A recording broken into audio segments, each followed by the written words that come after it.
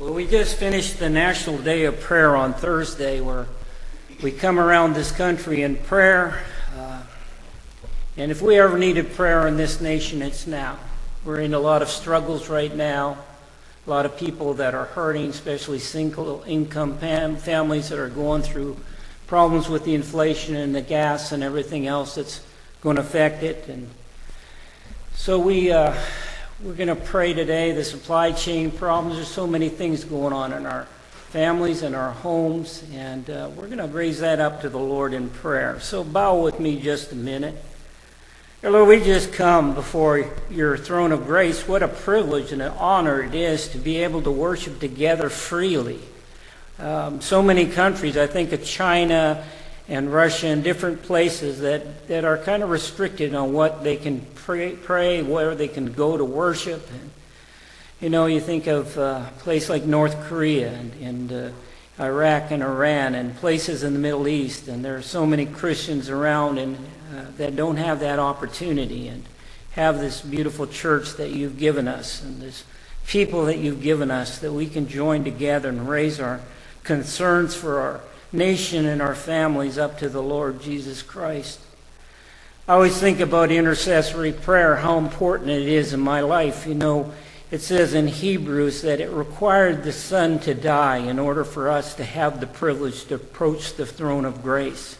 Because at that time when Jesus died on the cross and he raised from the dead was the day that we were able to raise our petition through Jesus Christ. He is our high priest to the Father in heaven, and he will listen to our prayers. There's no more sacrifice. The sacrifice has been paid on the cross. So that again is a great praise. The other great praise is that we have a country that is free.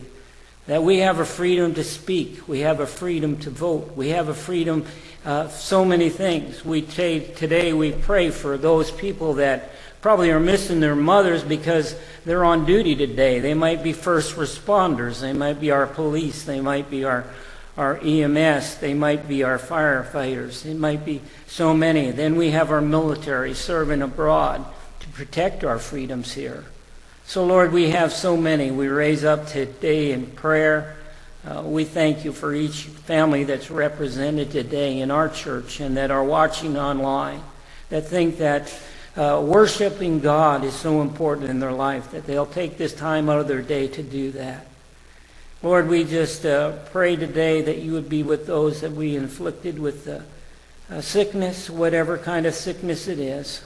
And mothers and fathers that are hurting because their families are in that situation. But we know that there's so many people praying. We can rest in that. And we know we have a Father in heaven that hears every prayer.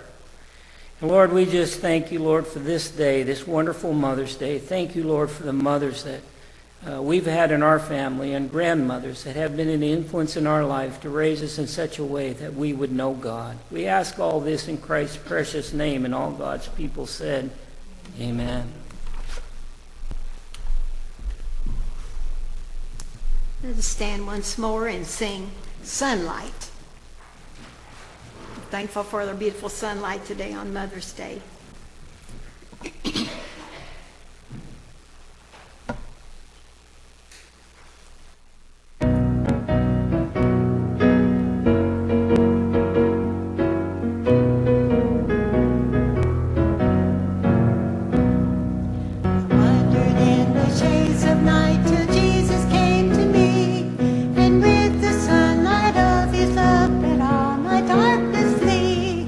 Sunlight,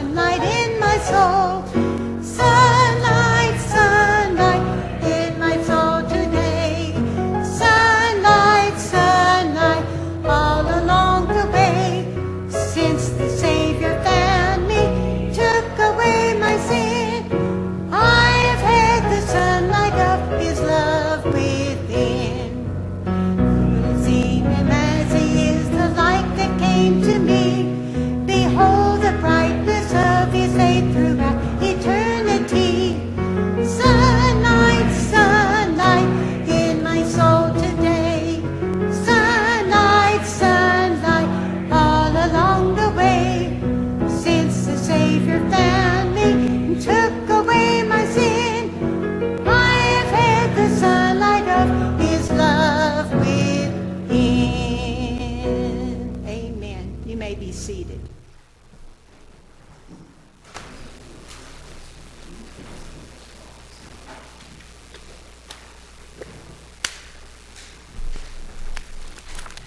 I'm going to sing a song for you today called Certain Women.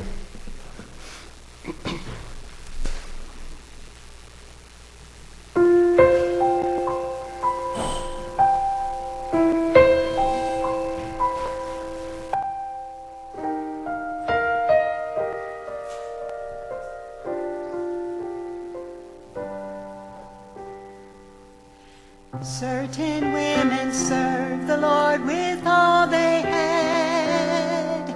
Certain women bathed his feet with tears. And one reached out to touch him with her trembling hands. With faith he'd make her whole and silence all her fears. Certain women anguished while he suffered there on a cross of untold grief and pain.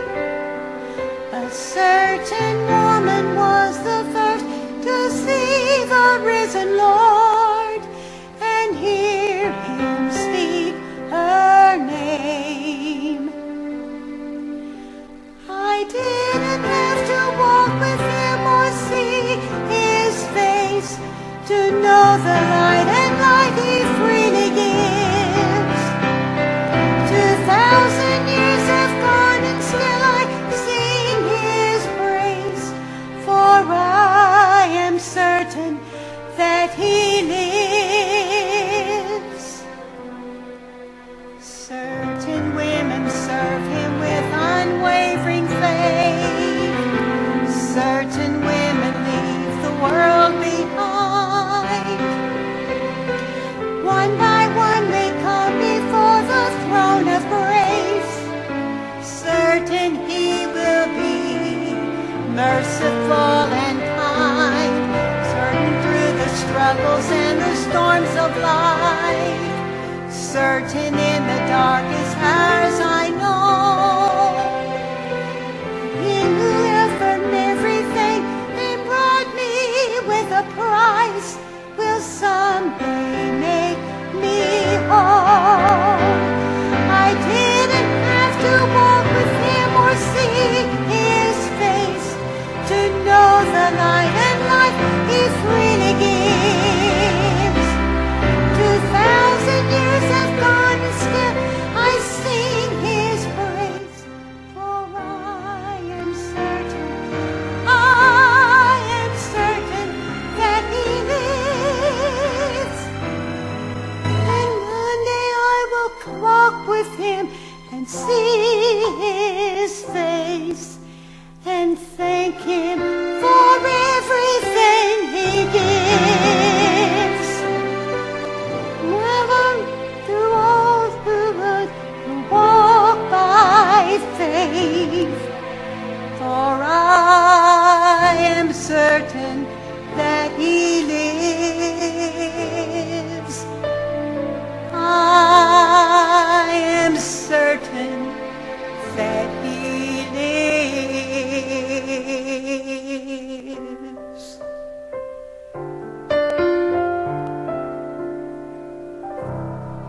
Thank you, Jesus. Thank you, Lord.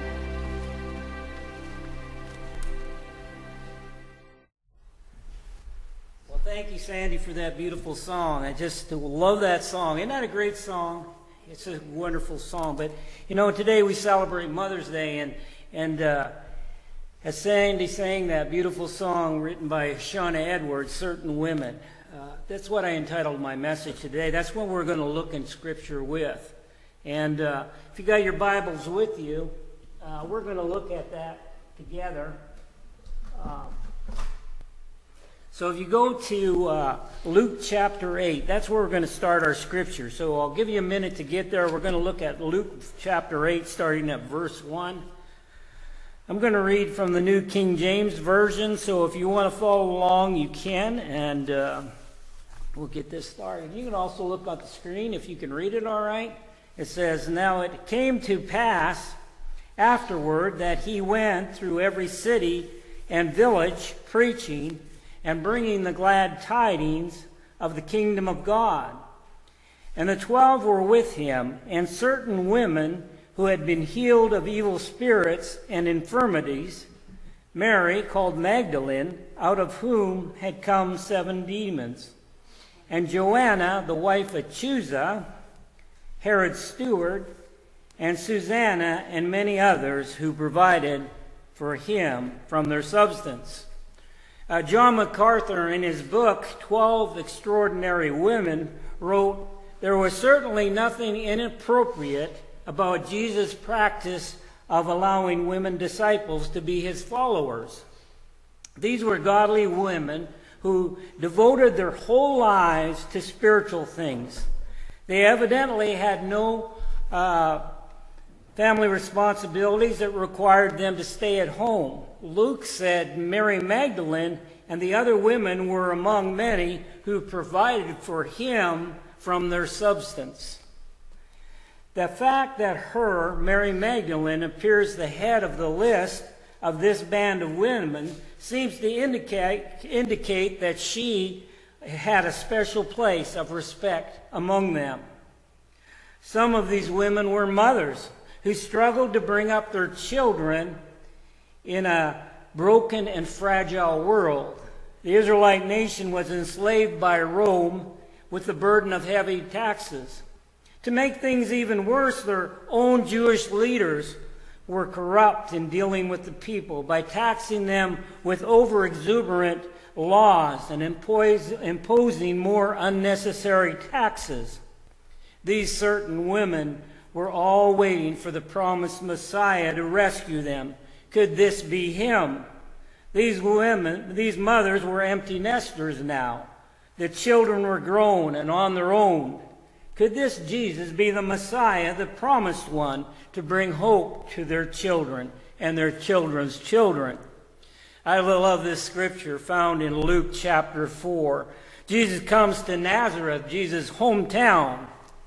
As it was a custom, Jesus went into the synagogue. On the Sabbath day, he stood up to read the scripture. And he read these words from the prophet Isaiah as a scroll was handed to him by the temple attendant. So listen to these words in Luke 4:18, starting at verse 18. "The Spirit of the Lord is on me because he has anointed me to preach good news to the poor. He has sent me to proclaim freedom for the prisoners and recovery of sight for the blind, to release the oppressed, to proclaim the year of the Lord's favor." Then he rolled up the scroll, gave it back to the attendant, and sat down. The eyes of everyone in the synagogue were fastened on him, and he began by saying to them, "Today this scripture is fulfilled in your hearing." I wonder if any of those certain women were in attendance that day when the Lord read this scripture of promise and fulfillment. These were the women that experienced Jesus' ministry firsthand. Can you imagine that? Walking with Jesus? Some were healed from infirmities. One of these women is Mary of Magdala in Galilee, also widely known as Mary Magdalene. John MacArthur writes, "Mary Magdalene is one of the best known and least understood names in Scripture. Scripture deliberately draws a curtain of silence over much of her life and personal background, but she still emerges as one of the prominent women of the New Testament.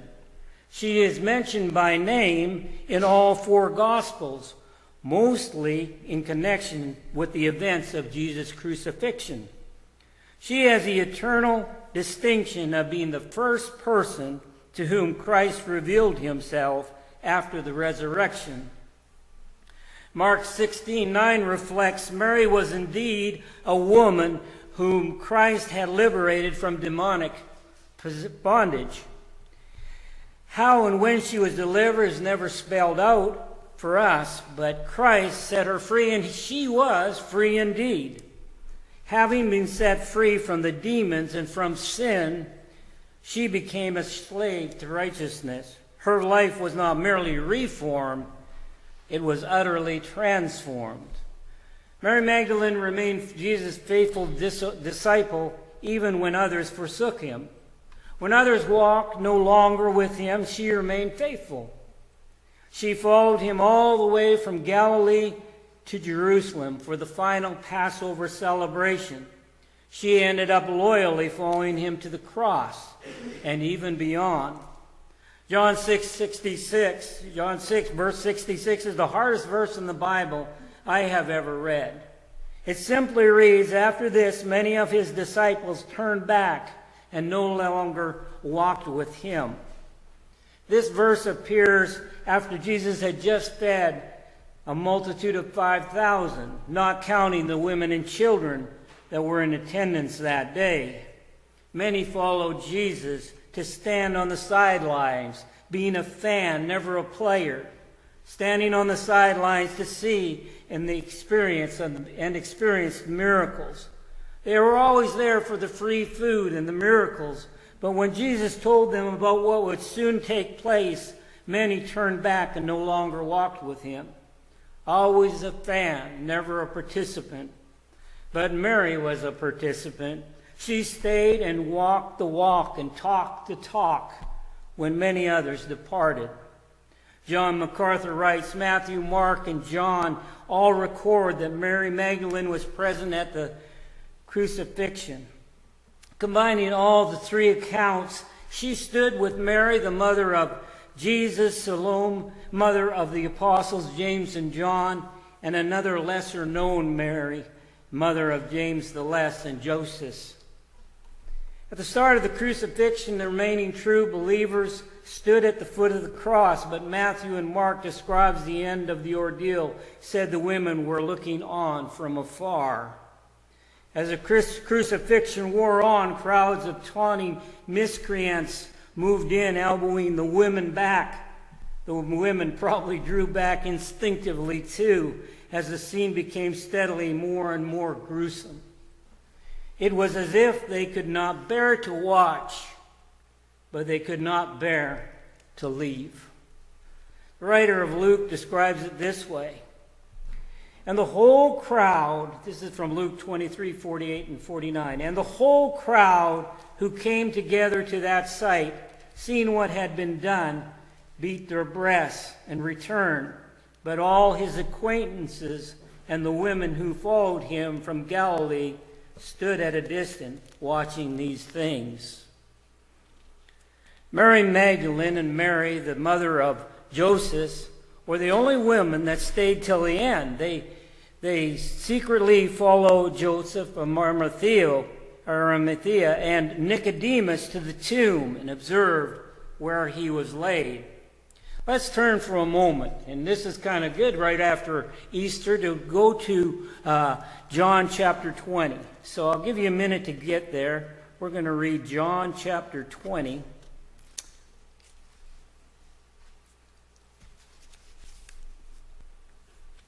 I'm going to read from the NIV version if you'd like to follow along. Early on the first day of the week, while it was still dark, Mary Magdalene went to the tomb and saw that the stone had been removed from the entrance. So she came running to Simon Peter and the other disciple, the one Jesus loved, and said, "They have taken the Lord out of the tomb, and we don't know where they have put him." So Peter and the other disciple started for the tomb. Both were running, but the other disciple outran Peter and reached the tomb first. He bent over and looked in at the strips of linen lying there, but did not go in. Then Simon Peter, who was behind him, arrived and went into the tomb. He saw the strips of linen lying there, as well as the burial cloth that had been around Jesus' head. The cloth was folded up by itself, separate from the linen. Finally, the other disciple, who had reached the tomb first, also went inside. He saw and believed. They still did not understand from Scripture that Jesus had to rise from the dead. Then the disciples went back to their homes, But Mary stood outside the tomb crying. As she wept, she bent over to look into the tomb and saw two angels in white seated where Jesus' body had been. One at the head and the other at the foot. They asked her, "Woman, why are you crying?" "They have taken my Lord away," she said, "and I don't know where they have put him." At this, she turned around and saw Jesus standing there, but she did not realize that it was Jesus. "Woman," he said, "why are you crying? Who is it you are looking for?" Thinking he was a gardener, she said, "Sir, if you have carried him away, tell me where you have put him, and I will get him." Jesus said to her, "Mary." She turned toward him and cried out in Aramaic, "Rabboni," which means teacher. Jesus said, "Do not hold on to me, for I have not yet returned to the Father. Go instead to my brothers and tell them, I am returning to my Father and your Father, to my God and your God." Mary Magdalene went to the disciples with the news, "I have seen the Lord," and she told them that he had said these things to her. May God bless the reading of his scripture. Well, Ken Geyer is one of my favorite writers, and he paraphrases this event in an intimate moment with Mary Magdalene. Listen to what he says. "It was in a garden ages ago that paradise was lost, and it is in a garden now that it would be regained. But Mary Magdalene doesn't know that. For here the hobnailed boot of the Roman Empire has crushed her hope and ground it in the dirt with its iron heel. Her hope was Jesus. He had changed her life, and she had followed him ever since. He had cast 7 demons out of her, freeing her from untold torment. He had given her life, a reason to live, a piece of the kingdom. He had given her worth and dignity, understanding, compassion, love, and he had given her hope.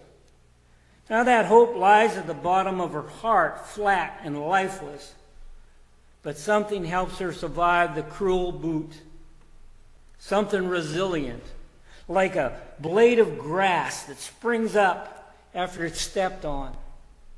That something is love. Love brought Mary to the cross, and love brought her now to his grave. But as she wends her way along the dark garden path, she stumbles upon a chilling sight. The stone has been rolled away. The tomb has been violated. Just when she thinks life couldn't get worse, it gets worse. The night gets darker, her hope dimmer. Now even a pinpoint of starlight shines for her now. Not even a pinpoint of starlight shines for her now. As she runs to tell the disciples, a legion of questions haunt her. Who took the body? The Roman government? The religious leaders? And why? What would they want with it? Have they given him a criminal's burial by dumping him outside the city in the garbage fires of the valley of the Gehenna? Have they put him on display to further mock him? She finds Peter and John in breathless fragments, reports what she saw. They rip through the night on a ragged foot race to the tomb. Mary tries to follow, but her side is splitting. She will catch up, she tells herself, when she catches her breath. His lungs burning, Peter stoops into the caved entrance. The wings of the dove-gray dawn have extended a soft feather of light into the cave. As his eyes adjust, he takes careful notice of the burial wrappings, made rigid by the resin from the spices. The linen cocoon lays intact on the stone slab, intact but hollow. Doubt and faith intermingle their minds, bewildering them as they slowly walk away. Mary is left behind, tears her only companion. She takes those tears with her as she enters the tomb to take a look for herself. And suddenly the woman who was once possessed with demons finds herself in the presence of angels. One stands at the head of the stone slab, the other at the foot, like the Ark of the Covenant in the most holy place at the tabernacle. Cherubim on either end, for this too is the most holy place. She is despondent as she tells the reason for her tears. Then from behind another voice reaches out to her. "Woman, why are you crying?" She wheels around. Maybe the morning is foggy. Maybe tears blur her eyes. Maybe Jesus is the last person she expects to see. Whatever the case, she doesn't recognize him. That is until Mary. She blinks away the tears and can hardly believe her eyes. "Master." Overwhelmed, she throws her arms around the Lord she loves so much. She had been there when he suffered at the cross. Now he is there when she is suffering. She had stood by him in the darkest hour. Now he is standing by her and hers. He had seen her tears. Now he is there to wipe them away. Jesus interrupts the embrace to send her a great commission, to tell the disciples the good news. He is risen. I have seen him. I have touched him. He is alive. And so too is her hope. In his triumph, Jesus could have paraded through the streets of Jerusalem. He could have knocked on Pilate's door. He could have confronted the high priest. But the first person the resurrected Lord appears to is a woman without hope. And the first word he speaks are, "Why are you crying?" What a Savior we serve, or rather, who serves us. For in his hour of greatest triumph, he doesn't shout his victory from rooftops. He comes quietly to a woman who grieves, who desperately needs to hear his voice, see his face, and feel his embrace.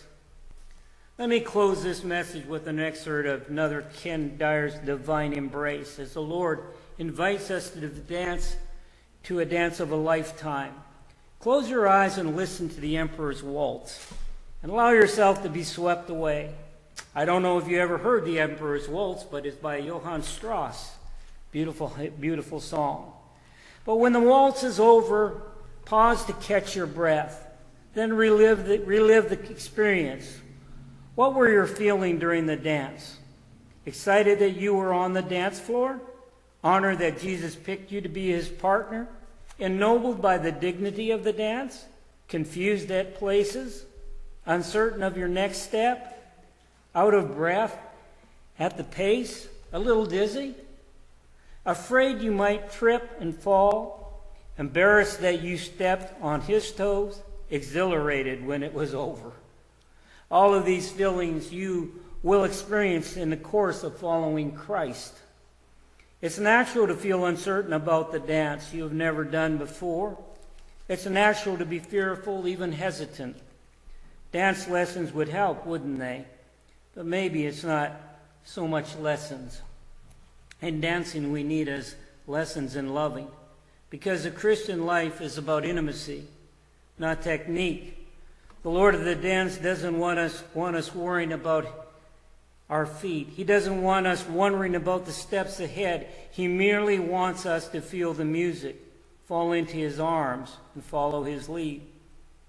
There are places he wants to take us on the dance floor, things he wants to show us, feelings he wants to share with us, words he wants to whisper in our ear. This is what divine embrace is. An invitation to a more intimate relationship with Christ. One exhilarating, ennobling, uncertain step at a time. We have a choice, you and I. It's a choice we make every day, throughout the day. The choice is this. We can dance or we can sit it out.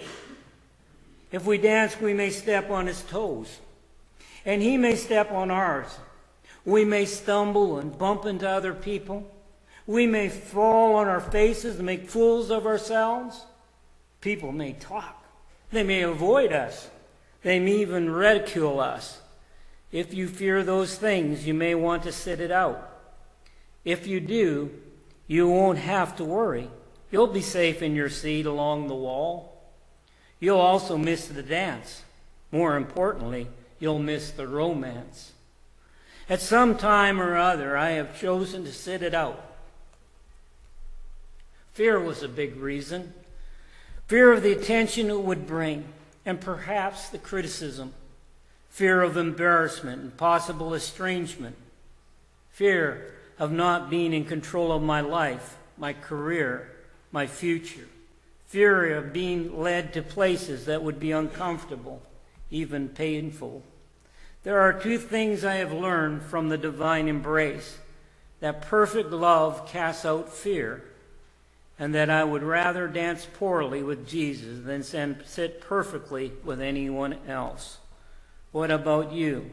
Are you going to remain a wallflower or join in the dance of a lifetime? The choice is yours. Let us pray. Dear Lord, we just come before your presence today.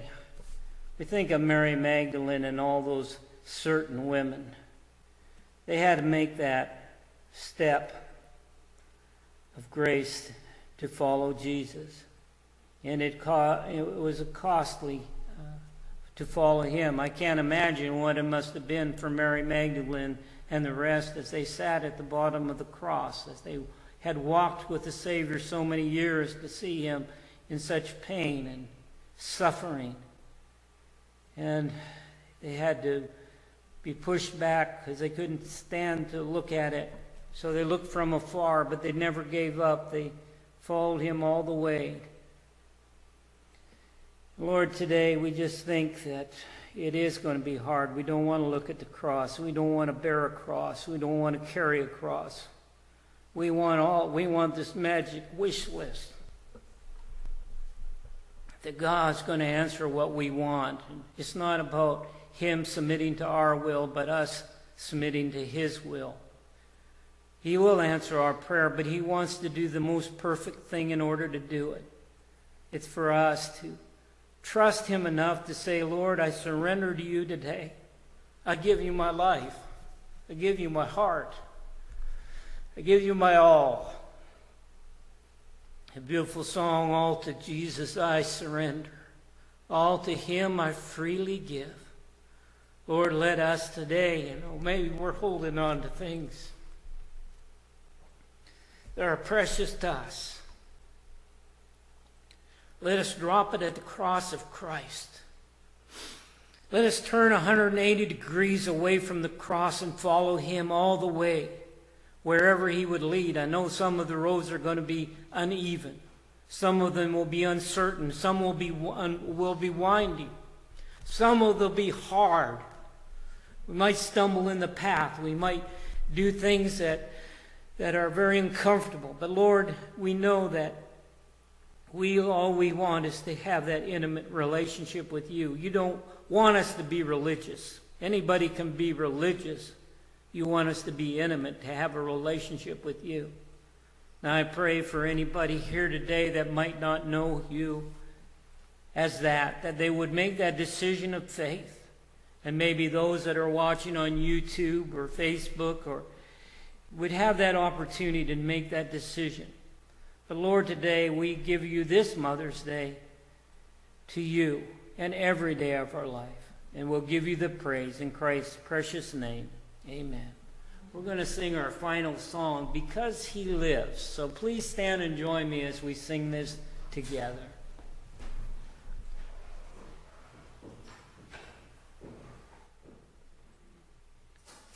Click it one more time, Marianne. There we go.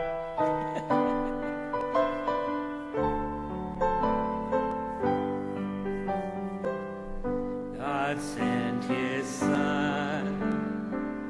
They called him Jesus. He came to love, heal, and forgive. He lived and died to buy my pardon.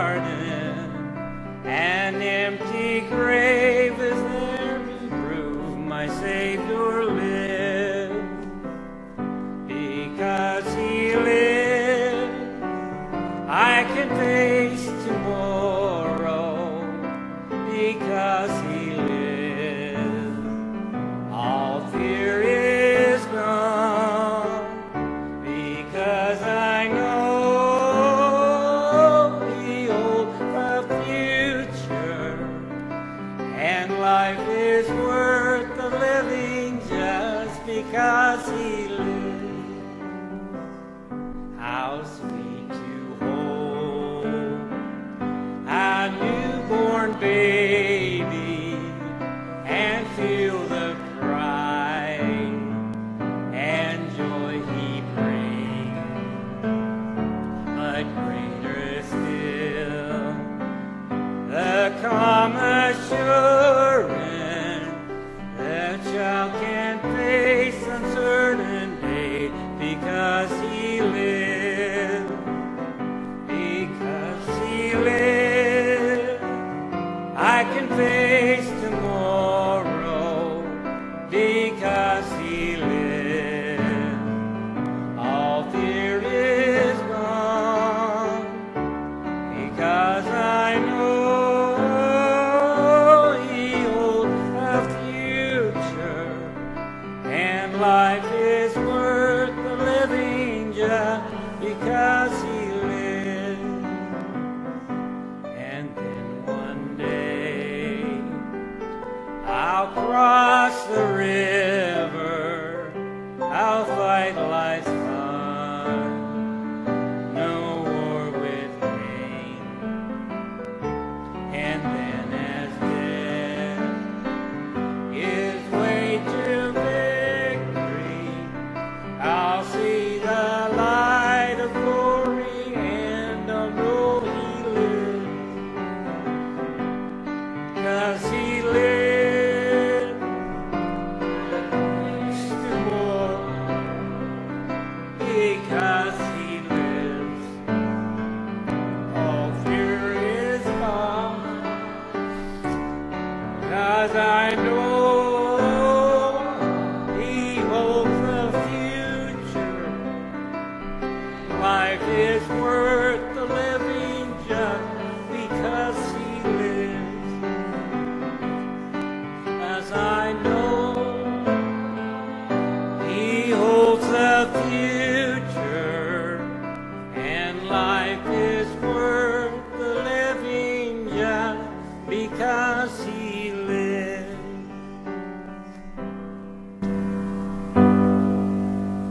We're going to end in prayer. Dear Lord Jesus, I'm just so thankful that we have that promise. Just like Mary Magdalene, she finally found her hope in a grave. We find our hope in You. And Lord, we just trust You in everything that we do and say, that Your will is always the best choice. And we surrender to You today. Thank You again for these wonderful mothers, and we'll give You the praise and glory that's due Your holy name. And all God's people said, Amen.